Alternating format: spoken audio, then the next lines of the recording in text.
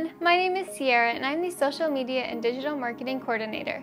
And the Carolina Housing staff and I are so excited for Move-In, which is coming up very fast. And we wanted to share some useful tips that you may be unaware of regarding student staff opportunities, the package center, technology issues, and anything else regarding Move-In.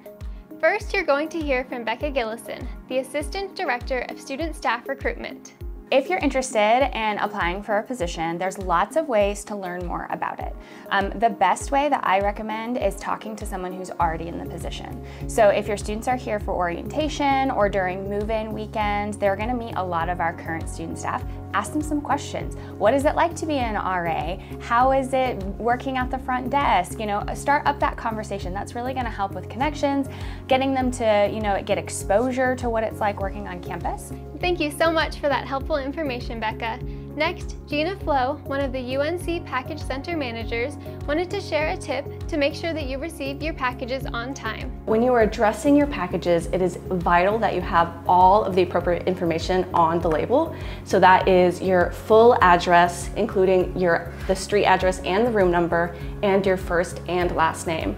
And all that information is extremely important because we have so many on-campus residents that there are people with duplicate names. There are even people with duplicate names in the same building. So having first, last, and room number, all of those pieces of information are very important to ensure that you get the correct package.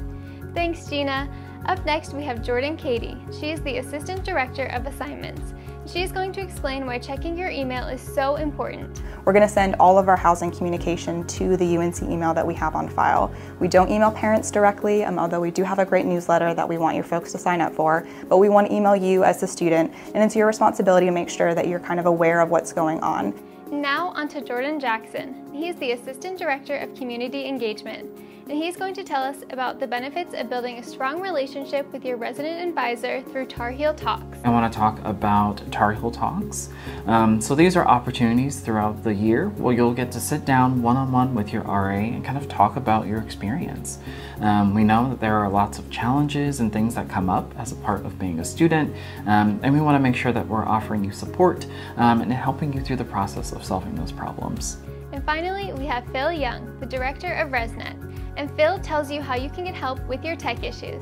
If a student's experiencing technology issues, the easiest way to get help is to go to help.unc.edu. There's a variety of ways to get help there, from chat, phone, email. There's also a knowledge base on there, so if you are wanting to figure out a problem on your own, you can go right in there and solve that. Help.unc.edu, actually, you can put a ticket there, and many times it will go to our student employees, our RCCs, they're residential computing consultants, and they'll come to your room and help you. Thank you so much for coming along with me today, and I hope you learned something new.